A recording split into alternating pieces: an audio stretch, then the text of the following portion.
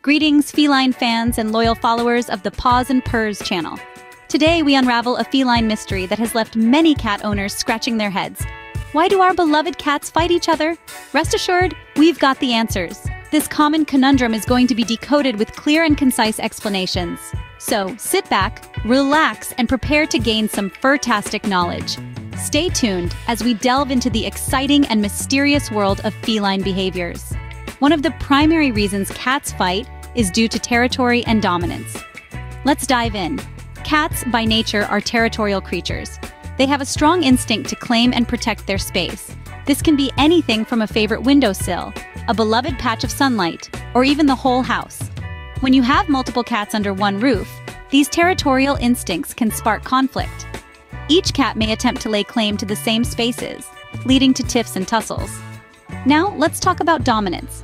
In the wild, cats form hierarchical structures, with one cat often asserting its authority over the others. In your home, this natural behavior can translate into dominance disputes. You might observe one cat trying to control access to resources, like food or toys, or asserting physical dominance through body language and posturing.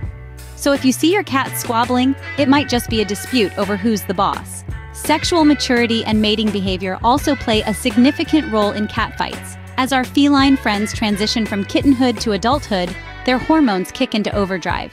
This is particularly true for males, who may begin to perceive other cats as rivals for potential mates. This, in turn, can lead to some serious catfights. Now you may ask, how can we help mitigate these hormone-fueled brawls?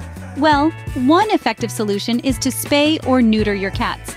Not only does this procedure help control the cat population, but it also curbs those aggressive behaviors tied to mating instincts. By removing the drive for reproduction, you're effectively eliminating one of the major causes of conflict. So, if you're tired of playing referee to your cat's wrestling matches, consider scheduling a visit to the vet for a spay or neuter procedure. Remember, altering your cats is not only good for population control, but it can also save you a lot of kitty drama. Another reason cats fight is something called redirected aggression. Now, what exactly is that? Well, think of it this way. Imagine you're having a bad day. Maybe you got stuck in traffic or spilled coffee on your new shirt and you come home and snap at someone.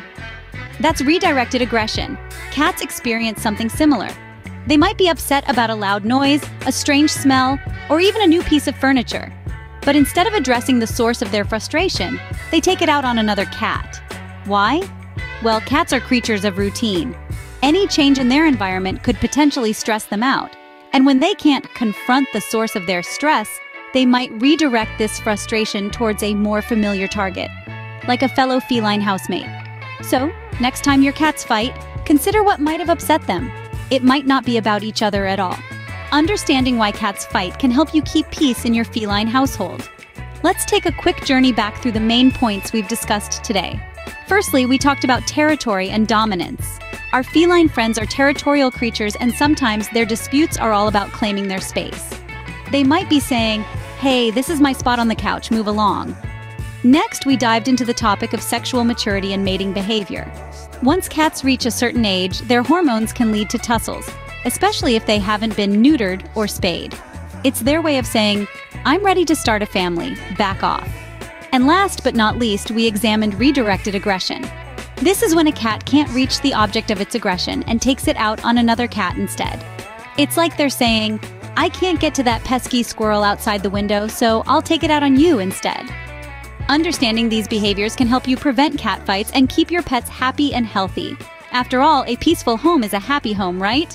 We hope you found this video helpful. If you did, please subscribe to the Paws and Purrs channel and activate notifications to never miss our future feline-focused content. Until next time, keep those paws purring.